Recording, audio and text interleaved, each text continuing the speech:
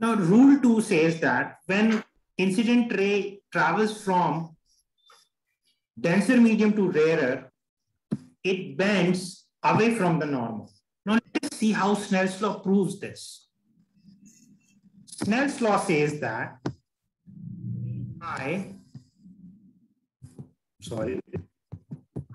sine I by sine R is equal to N2 by N1. Now, what is N2? N2 is medium 2. Where is the refracted ray? Refracted ray is in medium 2.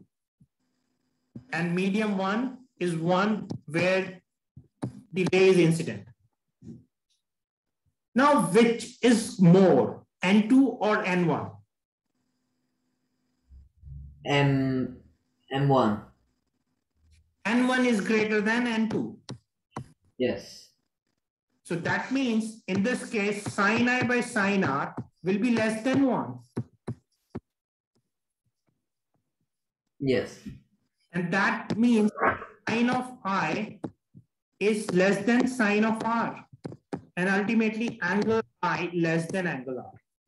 So you can see here, angle I is smaller than angle R.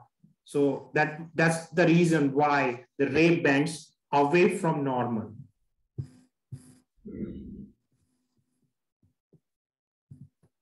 Yeah.